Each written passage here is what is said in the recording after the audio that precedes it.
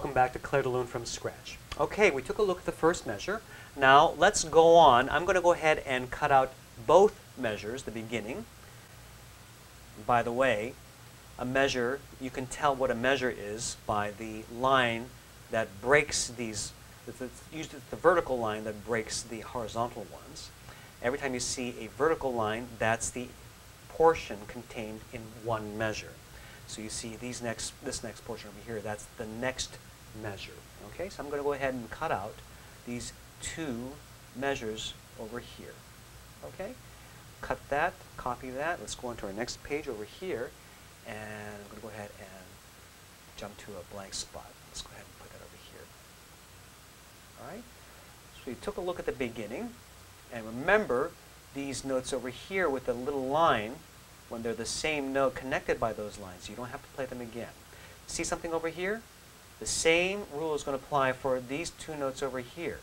So in essence, you don't have to play this again, you don't have to play that again, you just have to hold it.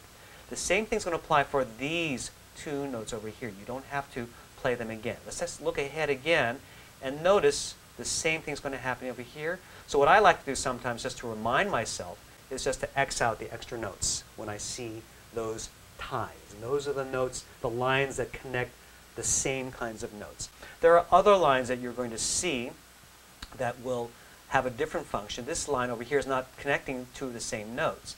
This just is more of an expressive device that composers use to show that the notes underneath them should be smooth and connected as opposed to jumped off. Okay, so it's just a way of the composer asking you, please make sure it sounds smooth and connected. All right, so we had the first measure here. Okay, now notice we're tying through to the next measure here. Let's go ahead and take a look at the next two notes. And keeping in mind we're holding this, okay, we had F and A flat over here.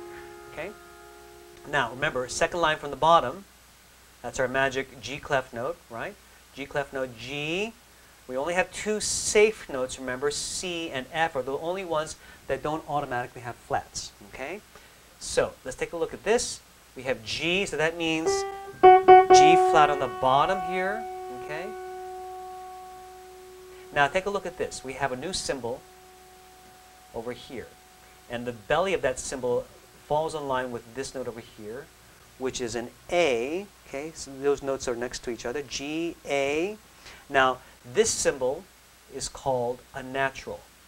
And that natural means that whatever extra rules have been applied to it, whether it's to make the note lower or higher, in this case a flat, those rules temporarily go away.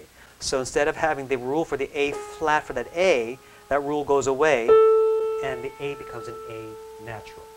So you have now G flat and A natural. That's what you play over there. Okay, let me just write that down for you. A natural.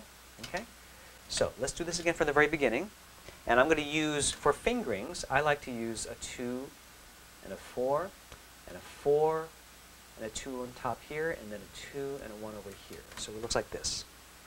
And I just move up. Okay.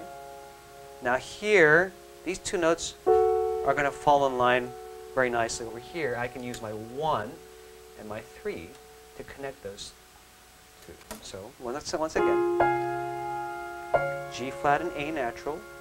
Okay? Now, no big deal. I can't connect the next thing, so I'm just going to move my hand over here like this. And I'm going to use a 3 and a 1 on these next two notes. Let's go ahead and find it really quickly. We had an F and a D flat over here. Okay? Okay?